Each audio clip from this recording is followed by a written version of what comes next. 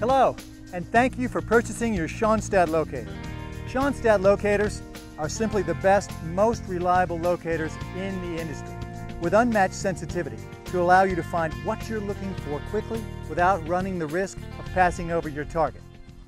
Now, this video is going to provide you with all the knowledge you need to get up and running safely with your locator. Remember, this video is not intended to replace your user manual. You should still go back to all the materials that come with your locator for reference. That being said, let's get started with the basics of pipe and cable locating. Come on.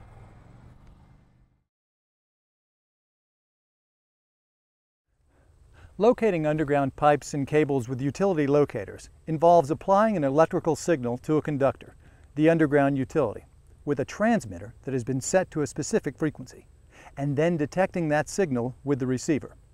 There are three basic ways to apply a signal to the utility. In the conductive mode, by connecting directly to the conductor with clips and a ground stake. In the inductive clamp mode, by using a coupler or clamp to clamp around the conductor. And in the inductive mode, by setting the transmitter or inductive antenna over the conductor. The key to getting a strong signal on the conductor is applying the proper frequency.